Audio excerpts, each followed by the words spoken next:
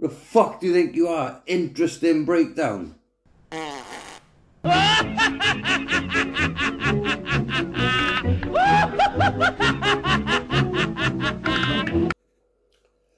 Yeah, hiya guys. I put out a video the other day about the podcast wars. Now, my breakdown, an introduction. I looked in the comments. Sean Attwood. Interesting breakdown. A fucking interesting breakdown. You want to watch my fucking video and come back at me with fucking interesting fucking breakdown? Is that what you've got to say? The fuck do you think you are? Interesting breakdown. No, only joking. Thanks for watching, Sean. Yeah, I hope you enjoyed the first video, guys. Appreciate Mr. Attwood actually watching. I'll be taking no sides in this game, right? So don't try and worm your way in, lads. I'm just here to let the public know what's going on in the podcast wars. And I got no bloody favourites. I'm not here to judge. But it's been a hell of a week. Got my notes here. I've realised I have to take notes to keep up. So what have we had happening this week? Decca. Been a big week for Decca Heggie. Christ. That's what made me think of that intro, actually. Decca was going absolutely ballistic the other day. What a scary bloke. He wasn't even angry with me. He was talking about some other guy. Somebody in Carlisle. He wants to have a fight with or something. I was fucking shitting myself and I thought, I haven't even done anything wrong. What a scary bloke. You don't want to get on the wrong side of him. But yeah, he was freaking about somebody. Something to do with his expos, eh? And his trolls. He's been getting loads of grief, and apparently he was going somewhere to wanted to fight some guy who tried to get him to send him his address or whatever. Like, Decca Heggie was ever freaking down the camera saying, Griff, send me your address so I can kick your fucking head in. It's like, mate, it's not the way to ask. You're not going to get it. Fucking scary. But he was going fucking mad. And then he was on the next day apologising to his sub saying, I don't want to be like this. Wears his heart on his fucking considerable sleeve, that lad, fair dues. And, you know, as a former bare knuckle boxer or governor or whatever, you can obviously throw a punch, but fucking it was scary watching it. So yeah, nice to see you calm down, Deck. And he come back on, he was saying, oh, sorry brat, last night, bloody lost it a bit. But then he's been on, well, tonight, I think. I just watched a video tonight, I saw it anyway.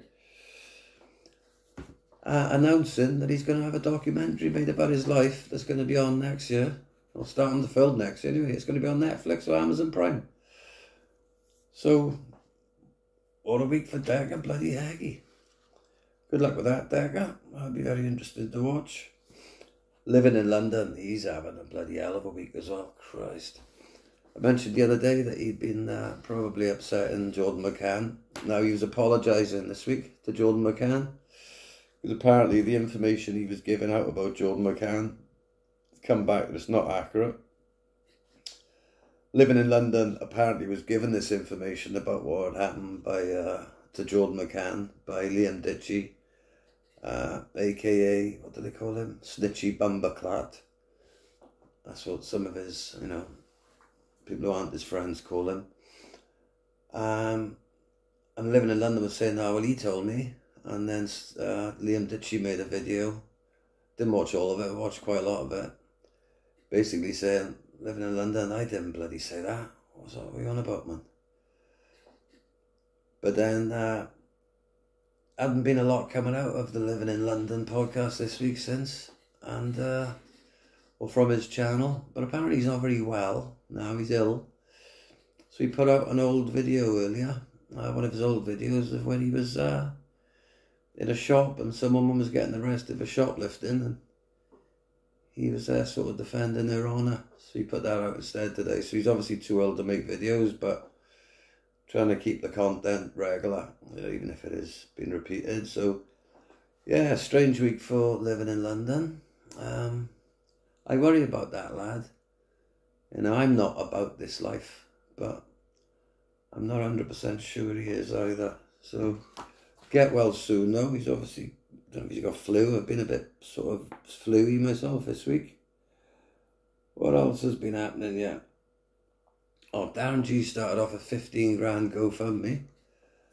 So if you go to his page, if you want to donate, to that, all the details will be there. I think he's just looking to get himself set up, really, with a home and get his business up and running.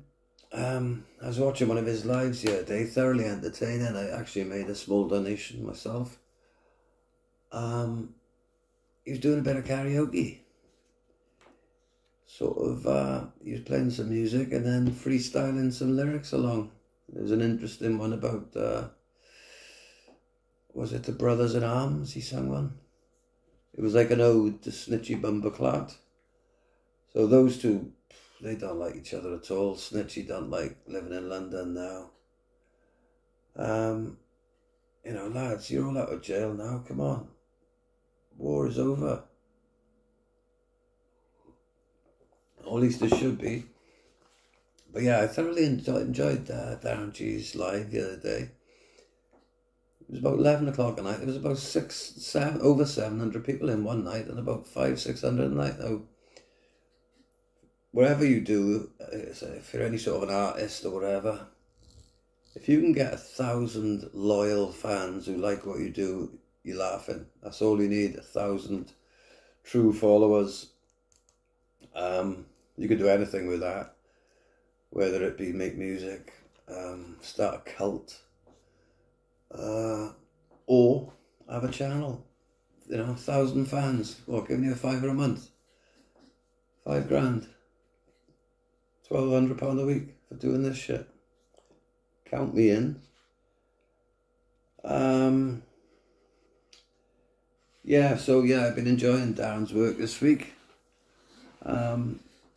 A lot of people don't seem to like him, but I do think that he's possibly one of the guys who's going to actually make something out of this, because he's not really a one-trick pony, He's got his artwork now. He does a bit of singing. He's got, a backstory that you can't buy. He's real, but obviously, he's out there. But yeah, I sort of like him. Marvin Herbert, I haven't seen much of him lately, but I did notice that, somebody interviewed him, but then Marvin put it on his own channel. So he's on his own channel being interviewed. I did try watching it, but it was a bit tricky because Marvin was mic'd up, but the person interviewing him wasn't. So you could only hear Marvin, you couldn't hear the questions. So I struggled a bit with that. So, word of advice to any podcasters: if you're doing an interview, mic up both people, really, innit? And,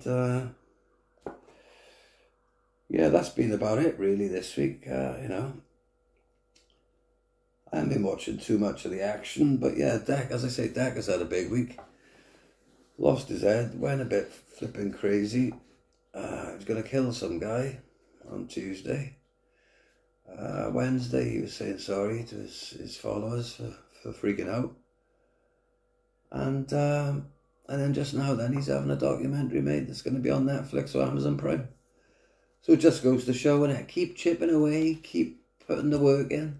Who knows where it leads. And and I just went to watch Fighting Trolls. He does some nice lives, quite funny. But I went there literally just now. It's Saturday night when I'm recording this. I went there just now to see what he was up to.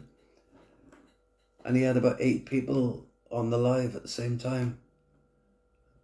And you look at the screen, it just looked like some weird episode of University Challenge. Or Universally Challenged. But there was just 8 guys there, about 6 of them talking at the same time. Now, I don't know if you've ever heard a podcast where 2 people are talking at the same time. You can't hear it, So I couldn't watch that for too long. Anyway, but just a quick catch up, just to let you know what to look out for. Look out for Decca's documentary on Netflix or Amazon Prime. I don't know if Decca hasn't decided where it's going to go yet, or the people making it. I don't know. yeah, living in London. I hope you get well soon. Obviously, he's a bit ill, so you haven't been able to make any new content. Yeah, Decca, calm down. I know you wanted to go and have a square go with that lad, but, you know, violence isn't the answer now. Not at this stage of the game. I think, you know, what I'm here to do is broker peace between everybody, yeah? So hopefully all of these guys in the podcast wars will watch this. And this can be some sort of peaceful meeting point, yeah, where we can all come together, squashing beef and ting. Thanks, guys. See you next time. Thanks for watching.